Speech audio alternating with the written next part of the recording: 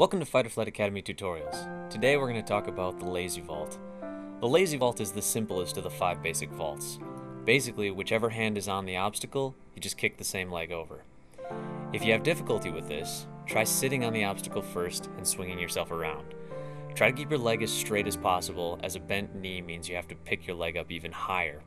As you go faster, you'll progress into the lazy. In a flow situation, a lazy tends to come in at an angle and leave at the same angle, going over something to your side.